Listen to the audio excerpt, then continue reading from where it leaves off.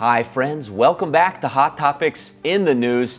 I'm your host John, and I'm joined by David in the studio today. How are you feeling? Hi John, I'm good. How are you guys?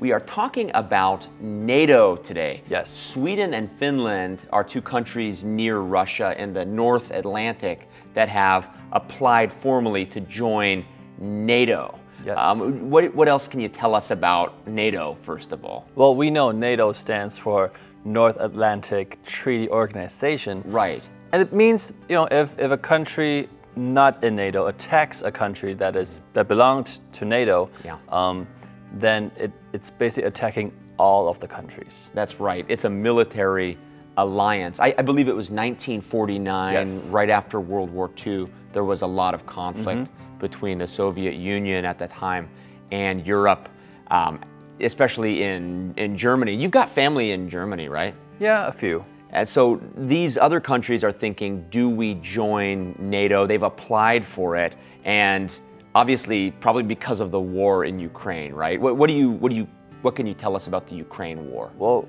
it's not looking good. I mean, I remember when the war first started, and with media going on these days, we are able to see it live in action, Right. like missiles flying around. Right. And it's Yeah. just very sad.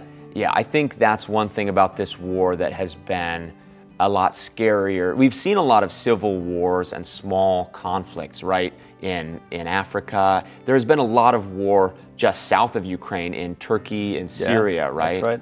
So we've seen a lot of war in our lifetimes, but this is between a nuclear country and its neighbor. Yeah. And like you say, there's been a lot of missiles and new technology that's being used, right? Yes.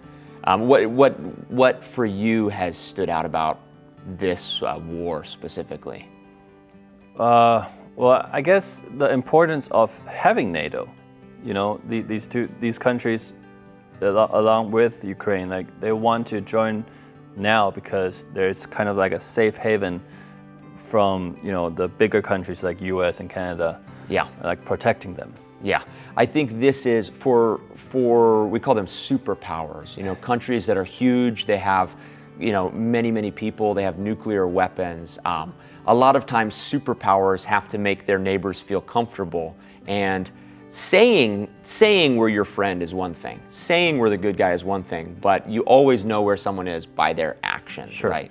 So we pray for wisdom for not only these countries in NATO, also for Russia and for whatever country you happen to live in. We just pray God gives you wisdom and that there's peace. Yeah. Well, thanks for joining me today. Thank you.